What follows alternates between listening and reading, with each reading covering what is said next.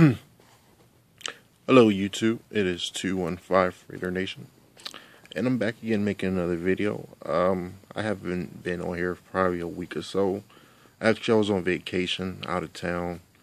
Went to Florida for like 2 weeks or so, and I came back the other day and haven't really saw any figures that I wanted to pick up for myself, but I did come across a figure yesterday.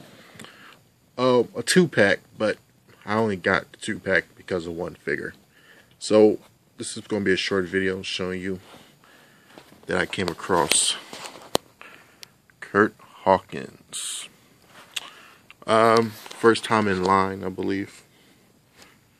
So I like Kurt Hawkins. I think they didn't really give him a good push, but he's still with the company, but he's on injury leave, so that's why we don't see him on TV. But I guess it looks like Kurt Hawkins, but it kind of look like Triple H a little bit. I don't know. His beard is kind of raggedy, you know, a little paint smudge, and it comes with the Brodus Clay.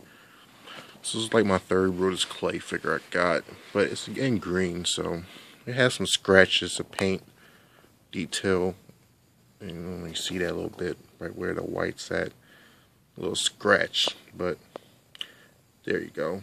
That came in the package like that. That kind of made me mad seeing that one. So Mattel should definitely get, you know, on the ball with their paint jobs. Comes with the cane and Brodus hat. I pretty much picked this figure, this 2-pack up, come in a battle pack, just because I wanted Kurt Hawkins. I think this Kurt Hawkins go pretty cool with the Zack Ryder I got. That's in the same type of color scheme. Yeah, I don't really nothing else to say. Basic Kurt Hawkins, basic Brodus Clay. Sorry, I haven't been away from YouTube for like 2 weeks or so, but I'm back. Guess I'm pretty much gonna pick up some more figures if I see some in stores, hopefully. Not really looking for anything in particular. I do want Elite 20, but I know that's not out right now. I do looking for a couple of Elite 17 figures, but I know I won't be able to find them in stores. Looking for Elite DDP, and I have to order online for him. Yeah. I guess if I see anything cool, I'll pick them up. I see a lot of people now come across the Build-A-Figure series of John Laurinaitis, and they got like a basic Build pay-per-view series of Teddy Long.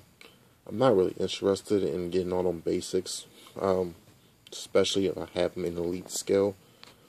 But it'd be kind of cool to get Teddy Long if I do come across them.